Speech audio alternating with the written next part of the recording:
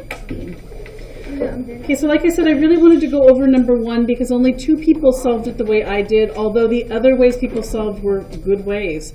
I just realized that if I thought my way was the easiest. This is what a lot of people in third period did, though. They borrowed my stamp and they graphed the equations because they were both in y equals mx plus b. So this would be -4 and 2 up and 1 over, 2 up and 1 over. So they were able to graph the first one pretty well. Oh, that was fast. And then the second one is -2 with a negative slope. So it's going down like this. That's promising. Is it crossing at 0 or 2, 0? It's not even crossing right because I just graphed it wrong. But it's crossing down in the 4th quadrant. So it's a visual way of showing this doesn't work. That's not what I did, though. I checked it. I took the xy pair and I said, well, if 0 is y, I can rewrite the first equation as 0 equals 2 times the x, which is 2, minus 4. 2 times 2 is 4. 4 minus 4 is 0. So the first equation checks. You all know that this is not a right answer, though. So what do you think is going to happen when I check the second one? It won't work. 0 equals -2 minus 2. -2 minus 2 is -4. That doesn't work. So my reason was no, because I plugged in 0 and or 2 and 0 for x and y in both equations, and it didn't work in the second equation. I saw people say no on this because the intersection is in the 4th quadrant. I saw people who used substitution. These were both solved for y. I saw people who said, this was really smart, I didn't think of this. They were like, well, if they're both equal to y, I can say 2x minus 4 is equal to -x minus 2. Which is a substitution, right? So lots of different ways to solve number one. I will take 3 questions on other questions in the test. What would you guys like to see done?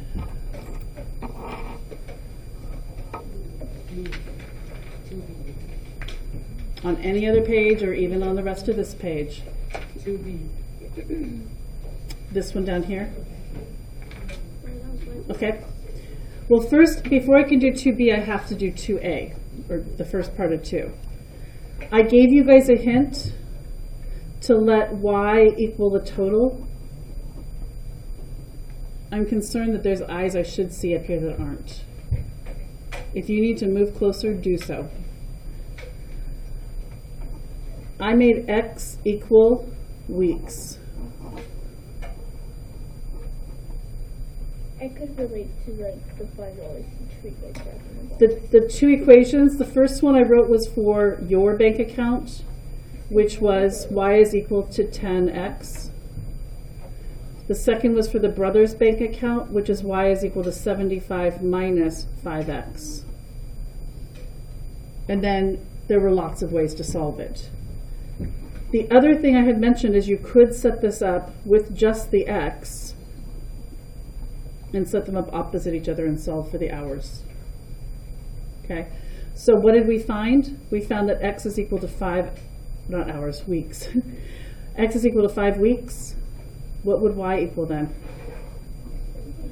It's $50. And some of you had that up here, some of you didn't show it until you got down to the graphing. I'm going to show you in the interest of time how I originally graphed it. So I don't have to make the graph real quick in front of you all. Here's how I set it up.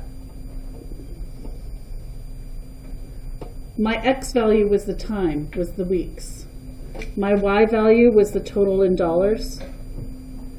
So x goes along here, y goes here.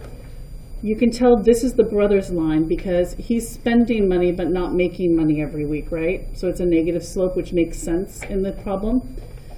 And then your account is going up. Where do they meet? At 5,50. What does that mean in the context of the problem? after 5 weeks, they both have $50. I could update that. Does that help with that question, Huey? Okay. I didn't know that. Some of you I saw divided the graph into like quadrants. I didn't, because the first equation starts at 0 and goes up, and the second one started at 75 and went down, and I knew we wouldn't really need negatives, so that's why I just graphed the first quadrant. Okay, 2 more. What other questions from this would you like me to solve for you? Any on pages 2 or 3?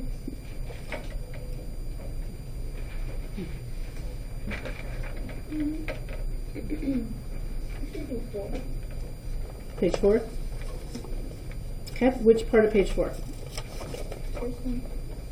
Okay. Actually, I think both of these kind of go together, so I'll just do the whole thing. If you're looking at number 1 for standard 6-4, it says Paris solved this system of equations, y is equal to 3x minus 1, and we don't know the second equation, that's what the question mark is, and ended up with no solution. What does no solution tell you that the lines are going to look like? They're going to be parallel. They're going to have the same slope, but a different y-intercept. So knowing that, I want to go simplify these and see if 2 of these are parallel to this equation. So if I divide this, all of them need to be divided by 2. This one would end up being y is equal to 3x minus 1. Okay, well that's not parallel to that, it's the same equation. So I just wrote under this is the same. This one would be 2y divided by 2 is y, 6x divided by 2 is 3x, negative 10 divided by 2 would be negative 5. Is this parallel to this? No. It has the same slope and a different y-intercept, so this is parallel. This could be one of mine. This one's already solved or simplified, and it's the same exact equation as this and as this. So it's not going to be no solution. It's going to be infinite solutions. And what about this one? If I divide everything here by 2, I get y is equal to 3x minus 2. Same slope, different y-intercept. We have another parallel line. So I answered this as B and D because they're parallel. I wrote all this out when I actually took it. Because they're parallel, so they will never intersect. That means no solution. If they will never intersect, they'll never cross over each other, no solution. That made number 2 pretty easy because they're the same equations. But what was the question asking on number 2? Infinite. Infinitely many solutions. So that means I need to find equations that are the exact same as this. And which did we find above were the same? A and C are the same equation. That means that they're infinite. And if you weren't here that day, I'm just going to ask your eyes to be up here real quick and I'll show you why. If I graph 3x minus 1, it's going to look like this. And once it's graphed,